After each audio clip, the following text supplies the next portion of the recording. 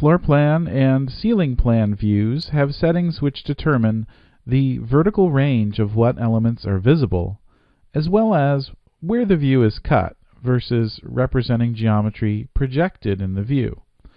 This is referred to as the plan's view range. In the dataset, I have the 01 entry level active. I will zoom in on the conference room 123 on the north side of the building.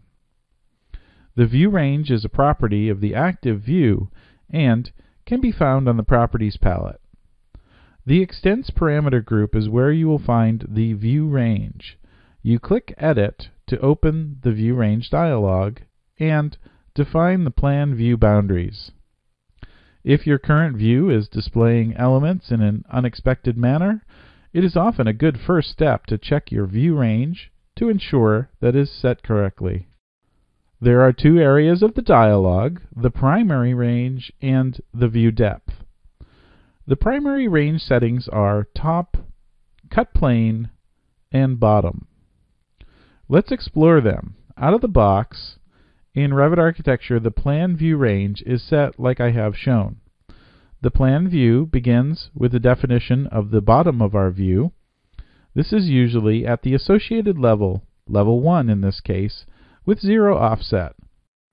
Up to 4 feet, everything is shown according to the object style's projection line weight assignment. For the cut plane, the dialog is asking, where is the cut plane of the view?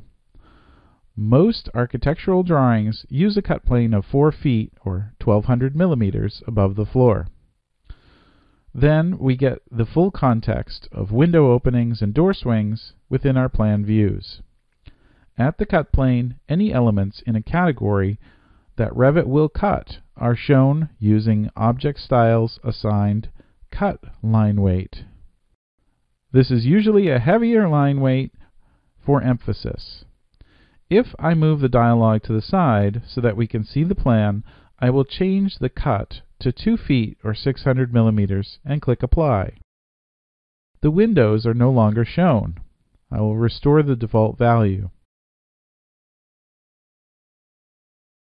All items above this cut range to the top setting of 7'6" or 2300 millimeters will typically be not shown. But there are a few categories which will be displayed as elements above, and typically on a hidden line style. Select the top drop-down list. All levels datums that we have defined in the project are included, which are above the current level. The associated level is pre-assigned. You can also display everything up to the sky by choosing the Unlimited option. In the View Depth area, you can extend the primary range to see elements that are beyond the current level. If perhaps you needed to see the site or lower roofs from a roof plan, you would need to set the bottom value to a negative number relative to the current level. Choose the lowest level you desire shown, or set to Unlimited to show everything down to the center of the earth. If I wished to not show the storefront frame on the floor as part of my graphic standards, I may change the bottom of the view depth level assignment to 4 inches or 200 millimeters. Notice the floor slab pattern is still visible since it is associated with the current level. The top, bottom, and view depth settings, if associated to the level above, or level below, these settings can then be stored in a view template and used and applied to other floors in the building or other project views.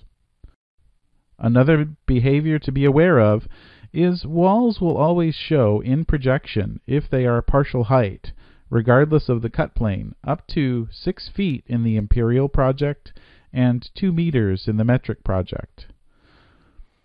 As expected, partial height walls will not show at all unless they are intersected by the cut plane in a reflected ceiling plan view, typically set at 7'6" or 2300 millimeters.